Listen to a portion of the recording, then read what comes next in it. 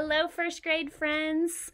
I wish that I could see you in person. I wish I could give you big squeezes, but we are going to do some reading work today. Even though we're not together, we can still continue to learn and grow. And so I'm excited for you to be here in my house with me. I'm upstairs in my little office. Big Mac is coming and going, so maybe you'll get to see him. We are going to work on our letters and sounds. We're going to review the short vowel sounds. We're going to do a red word, and then we are going to work on words with the magic E. So if you want to pause the video and go get a piece of paper and a red crayon, a red marker, or really any color, you can. If you don't want to do that, you can just write on your hand. That's fine too. So we will go on. We're going to start off with our letters and our sounds.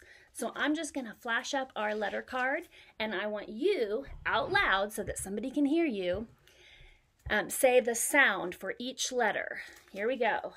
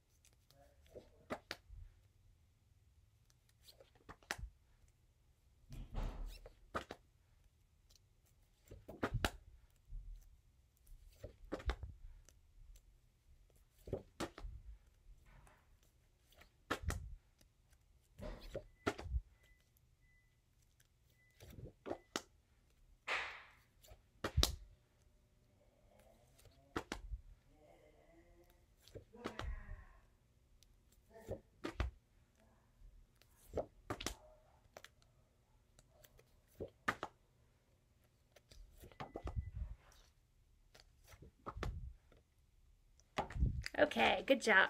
Now we're going to put some letters together and blend them into words. So I'm going to move this so that you can see what we're going to do.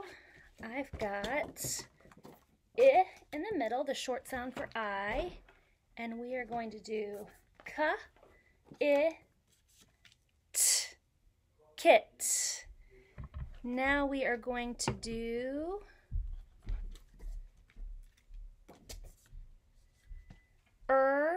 I, p, rip. Now we are going to do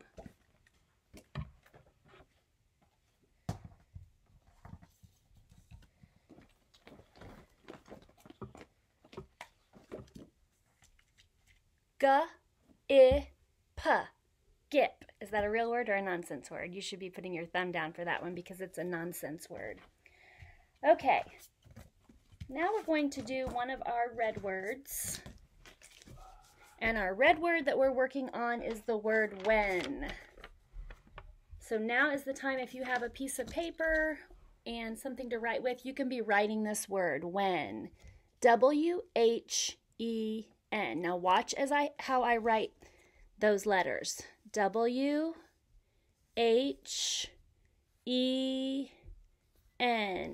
When will I see you? When. Once you write that, let's trace over it with our finger 3 times and read the word. W-H-E-N.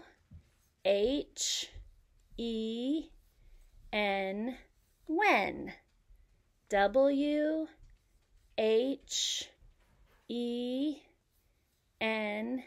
When. One more time. W-H-E-N.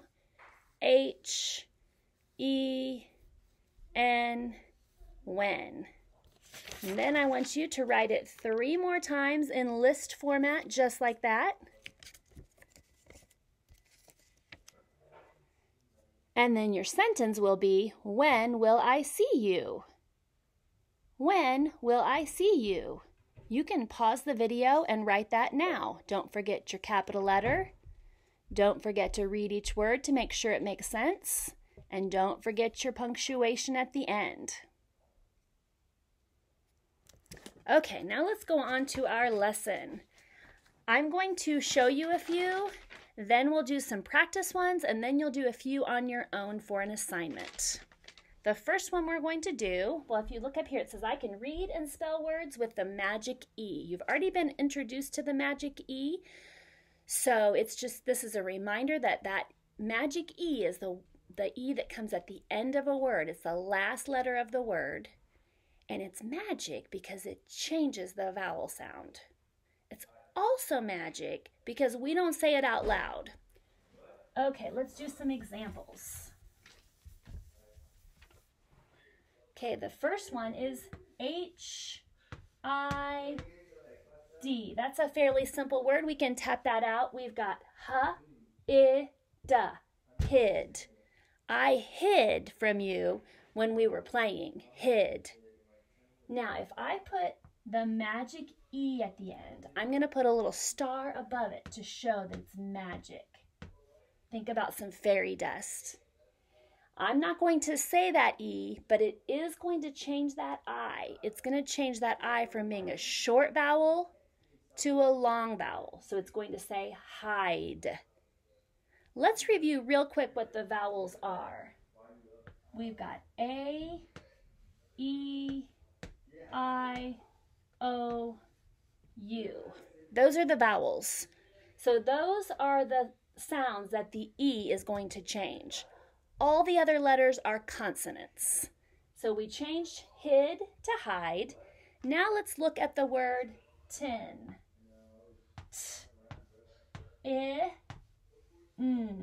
Tin. You may have tin on your roof, or you may have some tin foil. If we put that magic E on the end, I'm going to star it like this to show that it's magic. And it changes that I from I to I. So it would be tine, tine. Now, it's not like the time you see on a clock. The word tine means a sharp point of a fork. That's what tine is. Don't use that word very often, do we? Okay, the last one we're going to do is Sid. Sid. This could be short for Sydney. It's not a word that we use for an object. So we could say that it's a nonsense word if we're not using it for a name. If I put that magic E on the end, it's going to change that I to I. So it's S-I-D, side. Okay, let's practice some together. So I'm going to give you the word ba-i-t.